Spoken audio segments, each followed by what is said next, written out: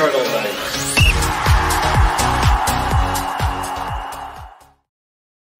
Hello everybody and welcome to Rangers Journal. My name's Scott Mackay and I'm delighted to bring you this show. So today we're going to be looking at Rangers' potential manager candidates should Phillipe Clement leave the building. It's not been long since we've done our deep dive into Phillipe Clement, and since then things have went very sour very quickly. So here we're going to look at who we could potentially be looking at bringing in the door should he leave. So first up on the list, as you all know, is Kevin Muscat. He was linked before Phillipe Clement got a job. He was a front runner for it. He became very close to it, apparently. He's currently with Shanghai Port FC. Now he's a 51-year-old Australian, so he's quite young, which is good. His contract is until the 31st of December 2024. Expires just before the new year. Prefers a 4-3-3 or 4-2-3-1, and we all know the style of football that Kevin Muscat plays, having been assistant to former Celtic manager Ange Postecoglou. And in terms of honours, he's won the J-League and the Super Cup. With Melbourne Victory, he won the Australia Cup, and with Shanghai Port, he's currently top of the league with one game left. And that could be another championship secured this weekend. He likes high-intensity running and pressing out of possession. Quick, fluid transition and attacking play with a lot of the ball movement now. Throwing into his club career and management, I think it's quite important to talk about what we should be looking for as a club and weighing it up. So get in the comments below, let me know who your favourite candidate is out of all of these guys, so we can envisage some kind of future should Phillipe Clement leave the building. So in St Truden, he had a 14.29% win percent. With Yokohama, had a 57.76%, and with Shanghai Port, he's at a 78.38%. So in total overall, he's managed 167 games. He's won 98 of them, drew 28 and lost 41. And he's got a managerial win rate of 58.68%. I'm not really one for these stats and stuff, but that is football these days. It's in a modern game. So that's Kevin Muscat and what he's currently up to just now. This is him on Football Manager. Like you all know, I'm a big Football Manager fan. I believe the database can be very handy to have. So as you can see here on the right-hand side, where it comes to motivating, that's one of his key stats when it comes to being a manager. He's 16 out of 20. He's very good people management. 13 out of 20. He's got 18 determination, 14 adaptability, 11 level of discipline. And then it's just like judging player potential and ability, and tactical knowledge is 8. He tends not to hold a high defensive line, and tends to. There isn't much there in terms of Kevin Muscat. His personality is he's a perfectionist, which would fit in with Rangers FC. He's got his Continental A licence. This guy was my chosen candidate before Phillipe Clement get a job, just because I thought it was important that Rangers finally got a style of play in place, get a brand of football that we can be recognised for across the globe. But ultimately, it's got to be successful. But I feel strongly about Muscat. If Craig Moore's recently come out and I think it was Go Radio he was on, and he says he wasn't interested. That ship's sailed or something, the quote was. But Muscat, you just don't know. His contract's up in January. Could he come? Don't know. How would you feel about Kevin Muscat as the next Rangers manager? Like I said, get in the comments below and let me know what you think of each candidate. So the next guy has been, we've all wanted him for a long time. He's a very loyal manager. His name's Kjetil Knutsen. He's 56. He's Norwegian. He's a Bodo Glimt manager. He was appointed there in January 2018. That loyalty isn't something you see in football anymore, especially when Ajax come calling for your services like they did at the beginning of last season, I think it was. His contract expires a year in December 2025. He's managed 336 games in his career, and he's collected overall 1.88 points per game. While he's been manager of Bodo Glimt, he's managed 296 games. He's won 178. He's got 63 draws and 55 losses under his belt. He's got a win percentage of 60.4, which isn't too bad. It's better than Muscat's. His honours as he's won in Norwegian League twice. He's been a Coach of the Year 3 times. His European record is 60 games, won 33, drawn 12, 15 losses, a 55% win rate in Europe. Now, see, for a team like Bodo Glimt from Norway, that's an absolutely outstanding record. His preferred formation's a 4-3-3. Everything goes through his number 6, Patrick Berg, to build attacks. Funnily enough, we don't seem to have a decent one of them just now. Nico Raskin's come into some form, but is he a nuts-in player? Nobody knows. He plays defensively. He presses in a 3-4-2-1-2 formation. 3-4-1-2, that is, sorry. Plays a high line to restrict the pitch for oppositions. He's got a good track record of improving players and giving youth a chance, which we all want. But we've also seen this with Clement, Beale and Gio. We're all told by them that they would give youth a chance. We've yet to see it. He's used to working on a smaller budget. He hired Bjorn Mansverk, a former Air Force pilot, as a mental health coach to ensure that his players should be in psychologically in top form. Now, is this something that's important in today's game? As I says, you've all got an opinion. Get in the comments and tell me. Should Rangers be looking at something like that? Is it something that's needed in modern football? Or is it a case of roll your sleeves up and get us out of the mess we are currently in? So in Football Manager, as you can see here, he's a perfectionist as well. He's got his Continental Pro licence. He tends to sign many youth players. He signs under 24 players for the first team. He uses counter-attacks. He likes signing lower league players, so he likes signing players from the same league. He allows creative freedom. He looks for underlaps from his fullbacks. He works the ball into the box, plays out of defence. He forces opposition to play, I think that's narrow, that ends up saying. He uses intense pressing and uses counter pressings. So his motivation is 17 out of 20 for his managerial statistics, and his people management is 17 out of 20. Judging player ability is 11 out of 20. Judging player potential, 17 out of 20. His tactical knowledge is 12. He's got a net 16 out of 20 level of discipline and a 19 out of 20 determination. Can we get Knutson? I don't know. We would need to be in a situation to ask a question. Is he a better candidate than Muscat? I don't know. Both play a good style of football. Like I says, they've got an identity. One has managed in 3 different countries. The other has managed just in Norway. So it's very difficult to tell how good these guys would actually be if they were to walk up the marble staircase at Ibrox. Are they safe options? Who knows? But it was Phillipe Clement a safe option. I think it was the safest out of the candidates last year. Like we said, it's not worked out though. The safe candidate, and the name on everybody's lips just now, is Derek McInnes. So he's 53-year-old. Well, no, he's Scottish. He used to play for Rangers. He's managing Kilmarnock. His contract expires on 31st of May 2026. His managerial career started at St Johnstone, where he had a 40.96% win rate. Then he went to Bristol City, where he had a 26.98% win rate. Then he went to Aberdeen, 53.58% win rate. Kilmarnock, he's at a 39.69% win rate. Overall, he's got a 46% win rate. So he's managed 738 games, so he's very experienced. He's won 339 of them, drawn 164 and lost 234. He's managed in Europe 39 times. He's got 15 wins under his belt, 12 draws and 12 losses. He won the championship title with St Johnstone 2008-2009. Won a League Cup with Aberdeen 2013-14, the championship title with Kilmarnock in 2021-2022. His preferred formations are 4-4-2 or 4-2-3-1. He likes to build well-structured teams in and out of position, and he's good at rebuilding clubs.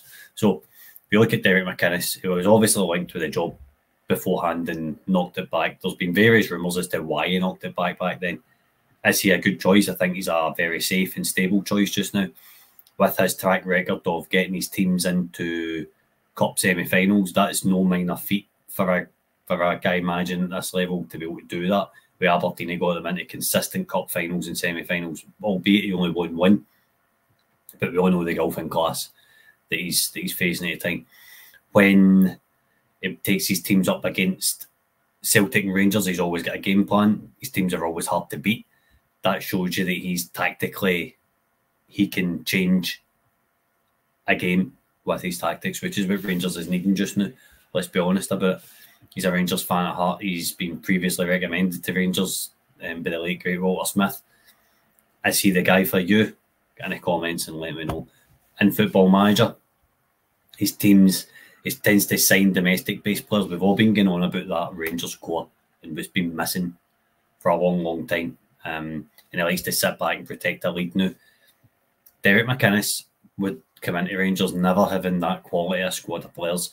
So if he can do what he can do with Kilmarnock, can he make a jump and do it with Rangers? His tactical style says here is wing play, and he likes playing a 5-3-2 or a 4-2-3-1. I would adopt a 5-3-2, maybe a 3-5-2 that we keep bogging on about. His motivations 12 out of 20, people management 13 out of 20, judging player ability 9 out of 20, judging player potential 14 out of 20, and tactical knowledge is 9. Now, Derek McInnes is a good candidate, a good steady candidate for me. Would Rangers go and ask a question? I don't know. Would he take it? I don't know. He's proven it when he was at Aberdeen. He's a fairly loyal manager. He knocked back not only Rangers job, he knocked back Sunderland job and various different ones like that. What do you think? Do you think it's time to go back down the Scottish route? And if you do, is Derek McInnes your choice? Get in the comments again and let me know. Please like and subscribe to the channel for more of this type of content. The next guy is a name that's probably going to favour an awful lot. You're probably smiling at your TV screen just now. Gennaro Gattuso.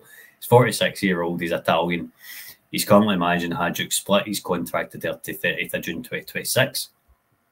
Preferred formations are 4-3-3, but he's also used a 3-4-3 and a 4-2-3-1 in the past. His European record is 13 wins, 8 draws and 10 losses. 41.94% win rate. He's won the Italian Cup with Napoli in 2019-2020. He likes to play with width from either fullbacks or wide players. Likes to win the ball back quickly once possession is lost. So he started off by managing AC Milan, which had a 49.40% win rate. Napoli had a 58% win rate. And then he went to Valencia, 31.82% win rate, and then he went to Marseille, which was a 37.5% win rate. Hajduk Split currently flying in the Croatian league, and he's got a 64.7% win rate. So overall, Gennaro Gattuso has got a 50.66% win rate. We all want that. We all want that discipline, the drive, the determination back at Rangers. But is Gattuso the guy to bring it? Get in the comments and let me know. On Football Manager, he tends to work the ball into the box, plays out of defence, but he's a perfectionist, as we all know. He's a fiery character. His history down here on the left-hand side with he's managed, I've skipped on his TVG, but we'll finish off in Gattuso first. He's managed AC Milan, he's managed Napoli, Valencia, Marseille. He's managed a lot of big clubs, so he would know what he was doing. But as a former Rangers player, he knows what's expected of him as well. So let me know if you think it's time to go and bring Gattuso home. Next guy on the list, Steven Gerrard, 44, English, currently at Al-Ettifaq. Rumour has it, it's been widely reported in Saudi that he has lost his job. He prefers a 4-3-3 or a 4-3-2-1. European record, he's won 55 to run 17, lost 15 times. He's got a 63% win rate. Honours-wise, he's got a Scottish Premiership title in 2020-2021. He likes his fullbacks to provide width, 2 wide players to invert his number 10s, and midfielders to join the attack. He also plays a narrow 4-3-3 out of possession to cut off the centre of the park and force oppositions to play in wide areas. So I think it's fair to say I don't know if I would want Stevie G back, if I'm being honest. I think not having the same backroom team with him, i.e. Michael Beale's not there. Don't know if he's quite recovered for losing Michael Beale when he lost Michael Beale, things went very sour for him at Electrifac. And if he has lost the job there, then I don't know where that leaves him in terms of his managerial career and where he goes. Now, I really like Stevie G. He's my favourite football player. Growing up, I absolutely loved him. When he was Rangers manager, the team come through, but I think it's fair to say he all broke my hearts when he went to Aston Villa. But he did say you need to fix the roof while the sun's shining. And we didn't back him, which is why he left, supposedly. At Rangers, he had a 64.58% win rate. Aston Villa, 32.5, in Electrifac, he had 36.96. I'm not going to sit here and try and sell Stevie G to anybody because we all know what we would get. Has he learned anything for he left us? Probably. But he's also not got the quality in this squad that he did have. So would he be able to come back and provide a bit of competition for Celtic and Aberdeen over time? We'll never know, really. We'll never know. We'll just need to wait and see if it happens, if he is the man the board choose to move forward with. In Football Manager, you can see stats there. He likes to have a large senior squad. He uses his non-first team goalkeeper for domestic cup games, uses crosses, plays out of defence, focuses down the flanks, uses intense pressing, uses counter pressings. We all know that he wants to be manager of Liverpool down the line. Do you think it's time to go and get Stevie G back and bring him home, so to speak? Help him. He can help rebuild Rangers and rebuild his reputation. Are we at that stage? We know he's going to give Celtic a game, which is what we're all looking for. We're all looking for us to be competitive again. Can this be the guy to topple them? We need to wait and see. Next man is David Moyes. David Moyes is currently a free agent. There's been a lot of clamour for him. For me, it's an absolute no. I don't want David Moyes. I don't think he would commit anything. Maybe as an interim at the end of the season, he's a safe pair of hands, yes. Long term, absolutely not. He's 61, free agent. He won the League One title with Preston North End and just at Millennium. Won the Community Shield with Man United, and then he won the UEFA Conference League with West Ham. Prefers a 4-3-3 or 4-2-3-1. It brings a lot of discipline. Occasionally played with 5 at the back. European record, 144, drawn 10. No, sorry, my apologies. 173, drew 44, lost 10. 57.5% win rate. Turns to a 4-1-4-1 out of possession into a low/mid block and looks to block off the centre of the park to send opponents out wide with the ball and to invite longer range efforts. Now, while this guy's got an awful lot of success at his back, safe to say he's a very good manager, but can he come in and manage a club of size of Rangers? He tried it with Man United, get sacked after a season. Is he really the man to come in and move us forward? Like I say, safe pair of hands, yes. Is he the right guy long term? For me, it's a no. Again, we spoke about stability, a safe pair of hands, and I would probably rather McInnes over Moyes because McInnes is younger. He's wanted the job for a longer time. I just think it's maybe time for McInnes, but that's just my personal opinion. David Moyes on Football Manager, so prefers to sit in, uses counter-attacks, uses the loan market, relies on set pieces, uses non-first team goalkeeper for domestic games, and he looks for overlap. Now, he was at Man United, didn't he play the best football? Obviously, Man United are a massive, massive club, but do you think that he can come in with a ball-dominant team and do anything with them? That's the question I'm asking. Let me know what you think in the comments. We all know what he would bring. In terms of quality's probably unquestionable, to be honest, but we'll just need to wait and see. At least we know we could probably score for a corner because he's got 16 out of 20 set pieces. The next man is one that Doug recommended, Phillipe Clement. He's 54-year-old. He's Dutch without a club just now. He's won 3 Dutch championships with PSV, a Dutch Cup, 2 Dutch Super Cups. He was also manager at Derby for a while, I think. Nearly get them promoted a couple of times. His preferred formation is 4-3-3, 4-2-3-1 or a 5-3-2. His European record is he's 144, drew 14, lost 11. He's got a 63.77 win rate. He likes to play counter-attacking football, creating goal-scoring opportunities with the fewest passes possible. Doesn't mind not dominating possession. Prefers to defend zonally in a 4-5-1, limiting space for opponents to play in. So Luciano would have structure in the middle of the park. Right now, there's literally 2-3 passes up the park and Rangers concede a goal. He's managed PSV 232 times, Fenerbahce, Derby and Vitesse Arnhem. Vitesse has been his latest club. He worked with good quality player at Vitesse. There was a boy who went to Stoke from them in January that Rangers were looking at there. So we'll need to wait and see. I don't think it's anybody that would be on Rangers' radar, but it's interesting to know that he's available. He fit players into preferred tactic, allows creative freedom, works the ball into the box, plays out of defence, uses counter pressing. So he's got 16 out of 20 for working with youngers. Good tactical knowledge and 12 out of 20. Good people management, 12 out of 20. He's 16 out of 20 adaptability.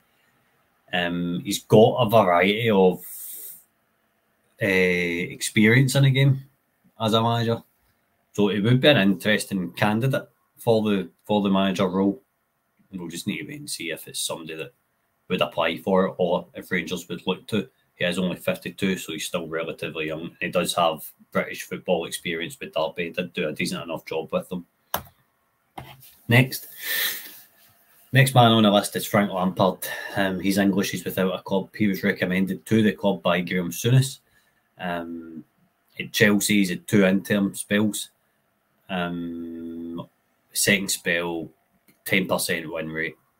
When he was at Everton, a 27.27% win rate. His first spell at Chelsea was 52.38% win rate. That was when they had embargo and they played an awful lot of youth. Guys like Tammy Abraham got a move. Tamori that went to AC Milan. Mason Mount got his breakthrough. So he's very good at bringing through youth players, but it was obvious at the time that the guys were good enough for Chelsea, considering the lack of options in the transfer market. The transfer ban. Overall, he's got a 42.35% win rate. Frank Lampard, for me, should be a candidate, but is he the guy? No. He'll be a candidate for a job. He is a Rangers fan. Obviously, these 2 teams are Rangers and Chelsea, but for me, it's just still far too much a risk. He is British, good to come in on an interim basis, probably. I'd probably rather that than giving him the job permanently. Give him an interim basis and see how he goes from whenever Clement leaves to the end of the season. See if he can bring any pride back. See if he can play any football. His team does like playing decent football, for what I remember at Derby. He took over for Phillipe Clement at Derby, actually. His motivating's 13 out of 20. People management, 14 out of 20. Judging player ability and potential on the right-hand side there. Tactical knowledge, 12 out of 20. Now, the guys came up, the best of the best. He's come up against Guardiola and Klopp plenty of times, against City and Liverpool, respectively. So we'll just need to wait and see if he's the guy to lead the Rangers forward. Like I says, I don't think so. I think it was just a case out of the candidates last year. Souness recommended him because he obviously was the one that stood out. Whether he stands out in the next hiring process remains to be seen. Next guy is probably my favourite for the job alongside McInnes, and it's Henrik Rydström. He's a 48-year-old Swedish manager with Malmo, who Rangers beat in the first game of the Europa League this season. His contract expires on 31st of December 2024, although we aren't 100% sure on that. He's, as Malmo manager, he's played 78 matches, won 50, drawn 13, lost 15. That generates a 64.10% win rate. He's also managed Kalmar and Sirius, both in Sweden. And overall, he creates a 49.6% win rate. I think he's won a Swedish title. He likes creating relationships on the park. He's a very different manager.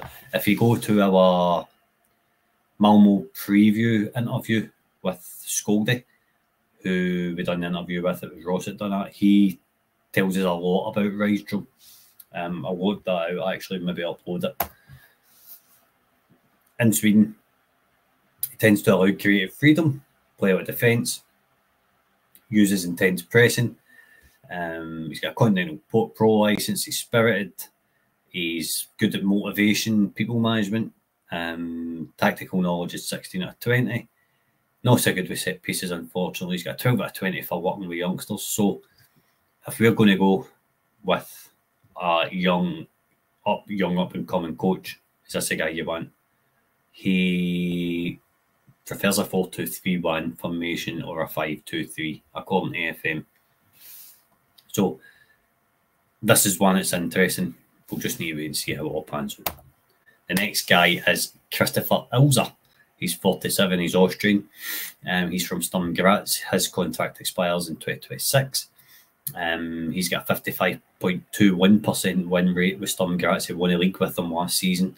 Max Johnston, the former Motherwell right back, currently plays for them. And Mike Beereth, the former Arsenal kid that was on loan at Motherwell last season. He's previously managed Austria Vienna, Wolfsberger, and TSV Hartberg, who were also all from Austria. Overall, this man has got a 52.32% win rate. He has, well, like I say, did win with Sturm Graz last season, the Austrian league, and brought them the first domestic cup glory in a long time. I think he won a cup with them as well as the league title.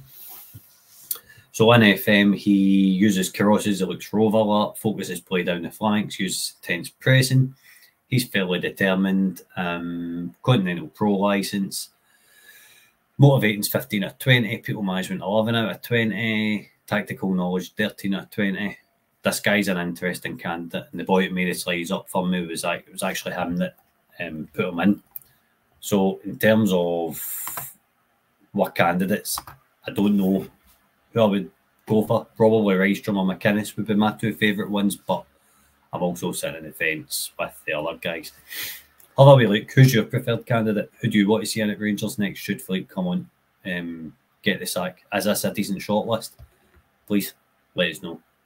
Thanks for tuning in, and remember, every night is Rangers Journal night. Cheers.